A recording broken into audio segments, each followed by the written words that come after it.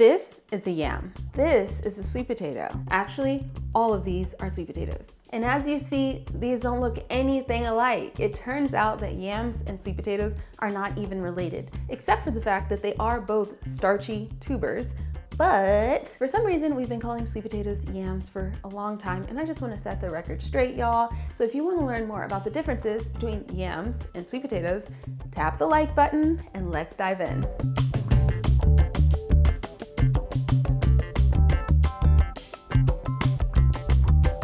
For as long as I can remember, sweet potatoes have been my favorite food. But it wasn't until I was a full-fledged adult that I realized sweet potatoes are not yams. Yams are something totally different. Walk into any grocery store in the United States and you will see sweet potatoes labeled as yams. But it turns out that they are totally different, unrelated foods. Let's talk about the differences, and then we'll talk about how sweet potatoes became known as yams in the first place. Let's start with yams. Now, tell me, does this look anything like a sweet potato to you? Because it does not to me. Like sweet potatoes, yams are edible tubers. They've got a starchy flesh, though yams are a lot starchier than sweet potatoes. Yams are native to Africa and Asia, where they are eaten in abundance. There are many varieties of yams all around the world, like yellow Guinea yam, white Guinea yam, ube, and mountain yam. But otherwise, yams are not at all common in American cooking. Yams have rough bark-like skin that is not edible, unlike sweet potato skin, which is smooth and tasty. The flesh of a yam can range from white to yellow to even purple in the case of ube. In most parts of the US, you're gonna have to visit an international grocery store or an African store, Caribbean store, or an Asian store to even find yams. Most yams have a bland flavor and are not sweet when cooked.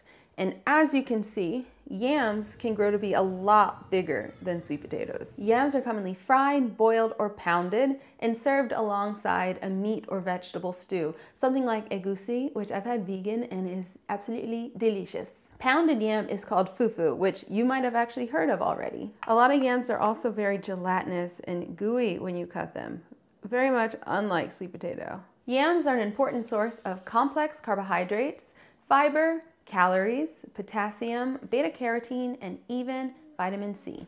I boiled, these are yams. These are African yams. You know how people call sweet potatoes yams sometimes? Yeah. These are not those. These are African yams. So you're gonna try them? You gonna give them a try, babe? Nah. No. But I guess so. Okay, let's put a little salt. I did boil them with a little salted water, but let's see. Okay, these are just boiled. I figured it would be easiest to boil them.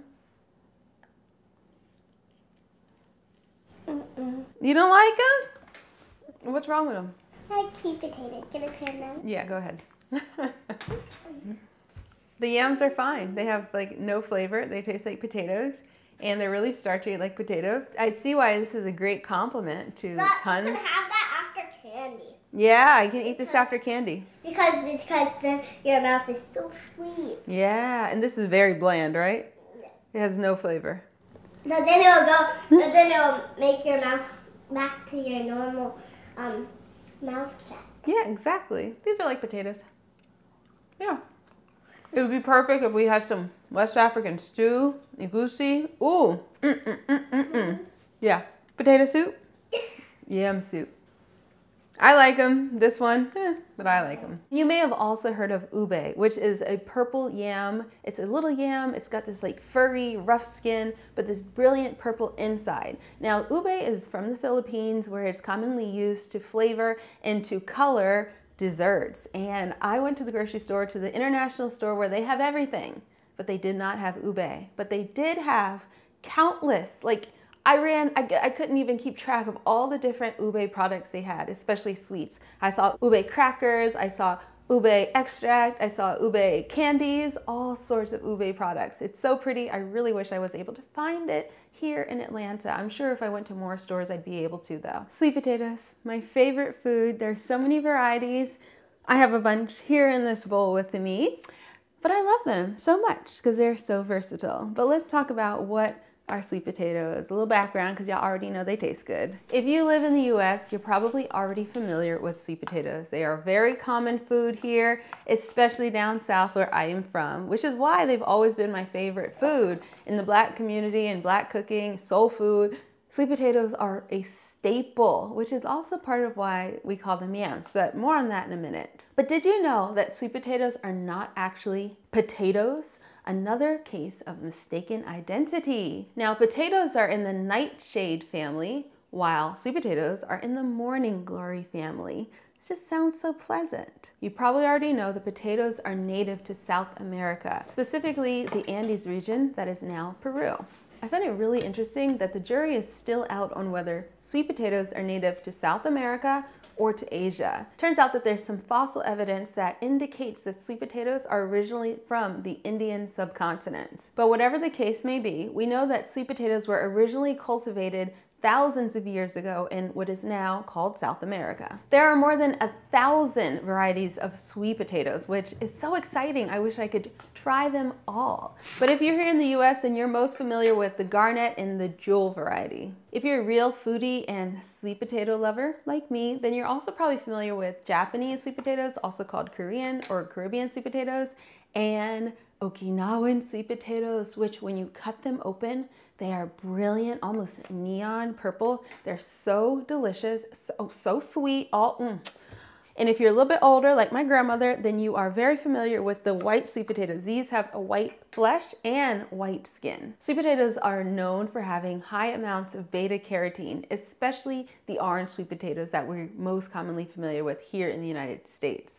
But all sweet potatoes have beta carotene in them. Sweet potatoes are also a great complex carbohydrate. They're also a great source of potassium, vitamin K, vitamin B6, vitamin C, and magnesium. And all those complex carbohydrates in sweet potatoes and in yams help to fuel your brain and your body. So when I went to the grocery store today, I wanted to stock up on as many different types of sweet potatoes as I could. Here we have the boniato, which is the Cuban sweet potato. One of my all-time favorite sweet potatoes, Okinawan sweet potato, jewel and garnet yams. I mean, sweet potatoes. But at the grocery store, trust, they will be called yams. White sweet potato, also called Hannah sweet potato. And we have these purple sweet potatoes. These are called Stokes purple. They've got a purple skin and a purple flesh. In my cookbook, Sweet Potato Soul, I have a whole section about the different types of sweet potato.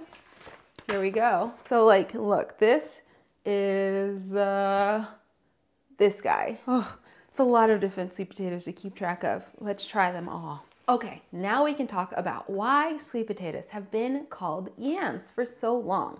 There are a couple reasons that lead into each other. One of the reasons we think sweet potatoes started being called yams is that African slaves being brought to the United States had been familiar with actual yams in West Africa, where they were coming from. Here in the United States, they were not growing yams, but they were growing sweet potatoes. So the African enslaved people were referring to sweet potatoes as yams because they are pretty familiar, especially back then when these white flesh sweet potatoes were more common.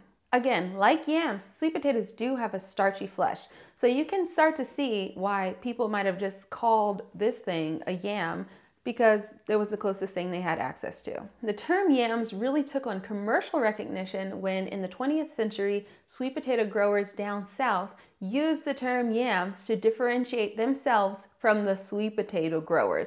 Sure, you go to the store and it looks like a sweet potato, but it's something fancy. It's a yam. And that's basically why we started calling sweet potatoes yams even at the grocery store. Now you might be wondering, are yuca and taro forms of yam? I mean, they kind of look like it. No, different category, move on. Now that you know the differences between sweet potatoes and yams, you can share the good news and the information with your family and your friends, or make it easy, just send the video. I have a question for those of you who have already been eating yams and are well familiar with this food. How do you cook your yams? What recipes should we try? Let us know in the description box down below, how do you cook your yams? And if you got a link for the recipe, feel free to share that too. Join me here next week. We are gonna be making red beans and rice. It's so comforting and delicious and very healthy. Make sure you tune in next week for that. If you haven't already, please subscribe to my channel and turn on notifications so that you don't miss future videos. And like this video. Thank you guys in advance for watching, for liking, for subscribing. I will see you next week. Bye.